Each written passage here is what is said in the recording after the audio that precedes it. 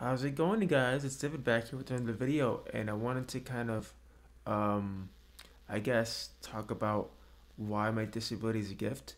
This topic was brought up by a somebody who commented on my TikTok today, and they asked me that question, and it got me thinking, why is my disability a gift?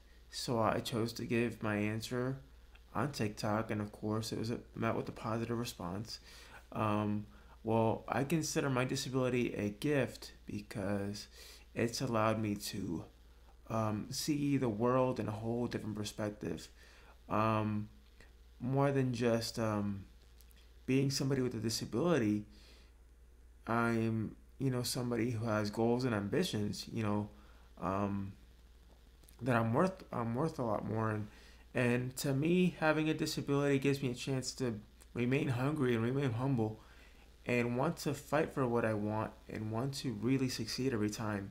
So that's where my underdog mentality comes from, my disability itself. And the disability has also afforded me to um, just be able to inspire people with my story, be able to inspire others to come out and talk about their journeys and their struggles and successes.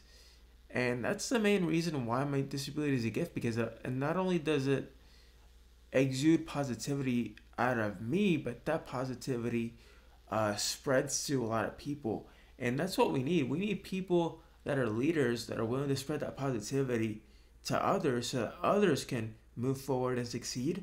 And at the end of the day, they thank you. It's like they always say, it's better to give than to receive, right?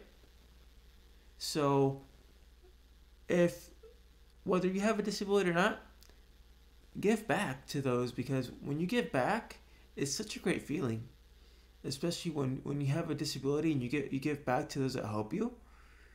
Good things come to you, and that's why I see my disability as a gift, because it allows me to give to those who struggle every day the chance to see themselves in a positive light, and that they're worth more than just what society tells them that they are.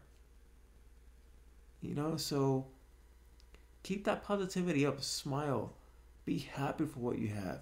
Be blessed that if you have a disability, use it to your advantage, use it to inspire others. And don't let it define who you are. Let your actions and what you do define who you are. So remember that.